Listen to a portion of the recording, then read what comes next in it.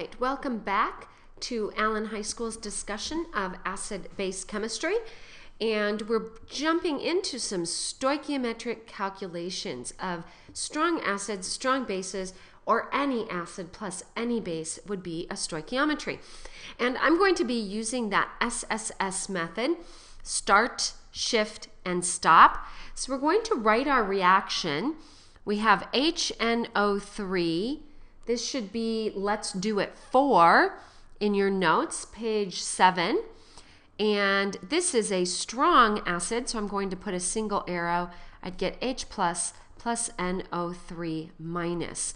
Now, it gives us our starting amount is 0.26 molar.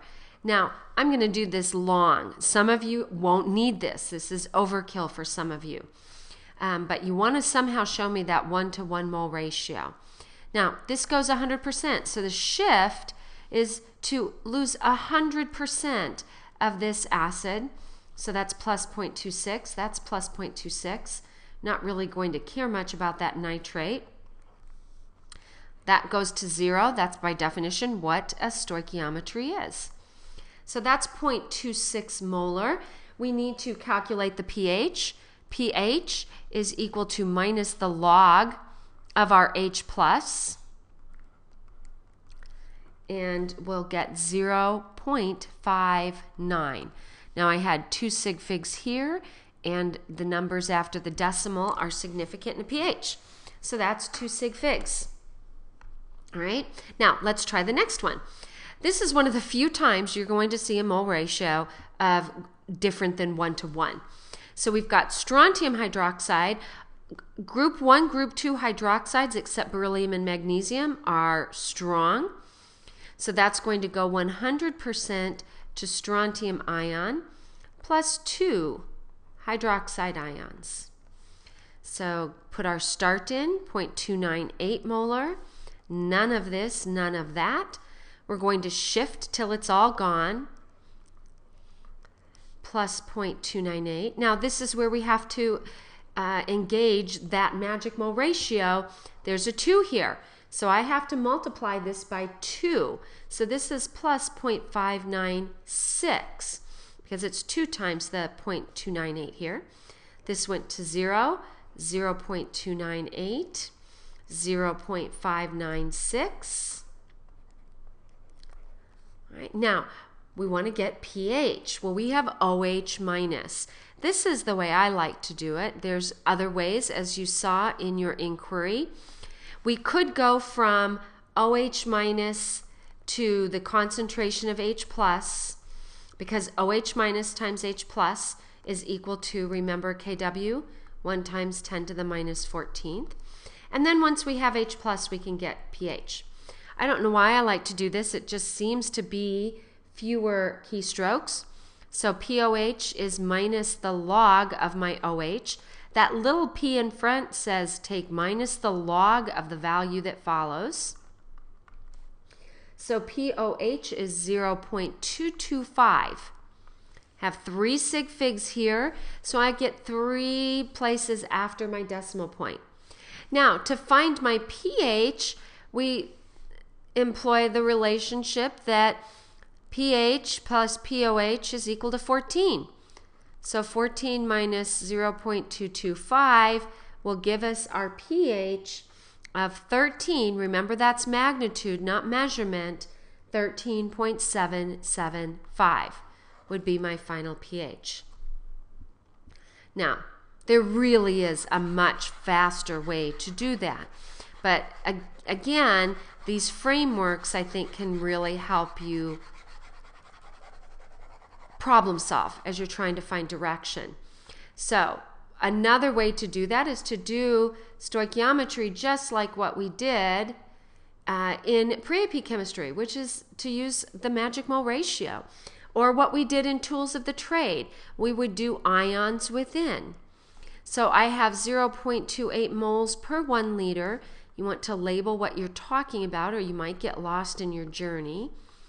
Now, I want to eliminate moles of strontium hydroxide, and I want moles of that ion within.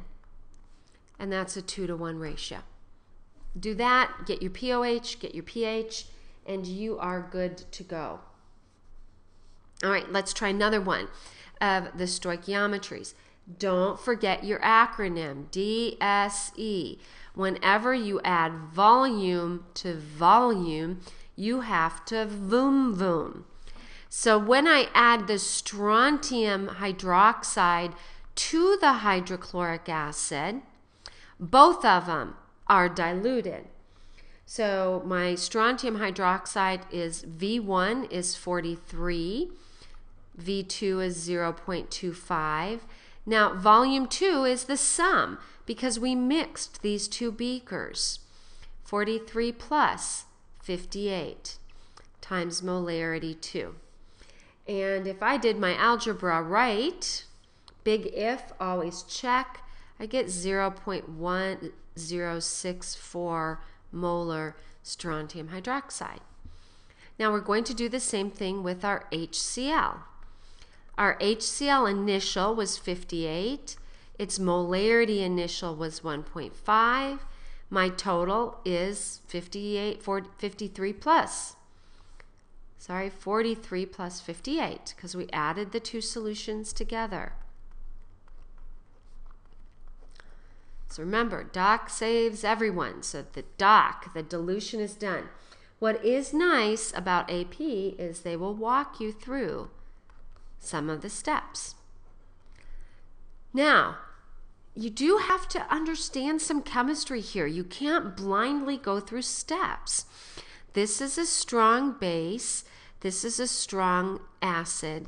Any acid mixed with any base is going to neutralize until the limiting runs out. So we have a stoichiometry. You have an acid plus a base, you have a stoichiometry. So let's move on to the S here, the snaky S. So we vooms rice. I don't know how much that helps you or just boggles your mind. Not sure.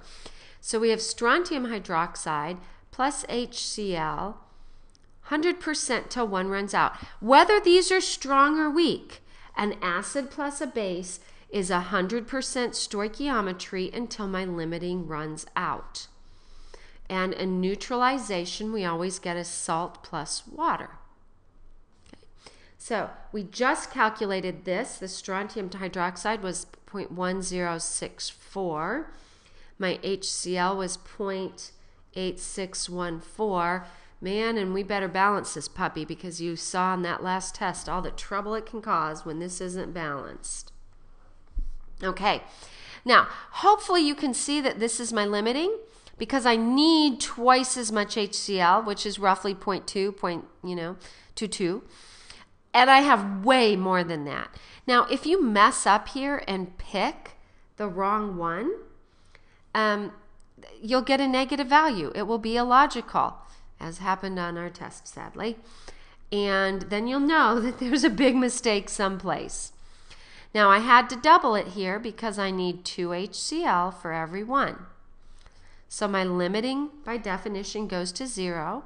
I have 0.6486. This is plus 0.1064, and the water just joins all the other water that's part of our solvent. Now, again, you have to start wrapping your mind around some basic chemistry. Identify this. This is a strong acid. Identify. What do you have? Think about it. There's no blind mathematical path to follow. You have to think about what you're doing in each step. This is a soluble salt. Now, this is, I'm hesitating to figure out the best way to tell you this. This is a neutral salt. Trust me for now. We're going to find out that not all salts are neutral, but those are pretty tough problems. So we're going to do those at the end. So we're going to pay no attention to that, but we better pay big ol' attention to that HCl. Now we have then another stoichiometry in here. All right, we have that HCl remaining. HCl is going to break up to H plus Cl minus. It's a 1-to-1 mole ratio. Honestly, I would not mind a bit if this was your work. But you have to tell me somehow in your work that you know that's a 1-to-1 mole ratio. Whether you have to do the whole start, shift, stop, or you multiply by the mole ratio, I'm not sure. But you have to tell me somehow. I've given you, this is now the third way.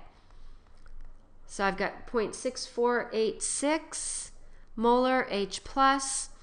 So my pH is equal to minus the log of that, 0.6486.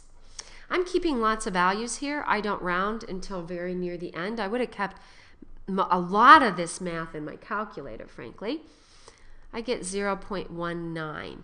Now, I did that to 2 sig figs because when you go back to your original problem, I have 2 sig figs everywhere, and we didn't have any addition or subtraction that would have altered that. All right, so that gives you some stoichiometry of these. I'm going to go ahead and sign off for now because we're going to do a titration. If you can do a titration, you can do almost any kind of problem that we devious teachers. We stay late at night up until 2, 3 in the morning thinking, what can we do to mess with their minds? Well, I'm going to start with titration. That's unusual. Most people wouldn't do that until the end. I'm going to start with it, but I'm going to wait till our next video. So until then, this is signing off.